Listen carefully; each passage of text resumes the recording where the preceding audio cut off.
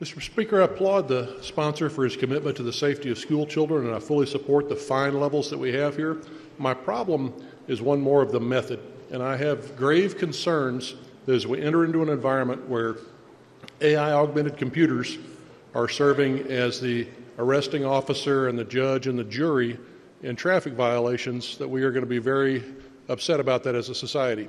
And this is probably a great example to do for the first type of law of this nature, but I think this will be only opening the floodgates to speed cameras, red light cameras, things like that, where a computer and not a human being, not a human law enforcement officer is enforcing the law. So I fully support the efforts the sponsor has towards the safety of school children. I think the level of fines is appropriate, but I'm going to have to vote no today because of the method involving AI. Thank you.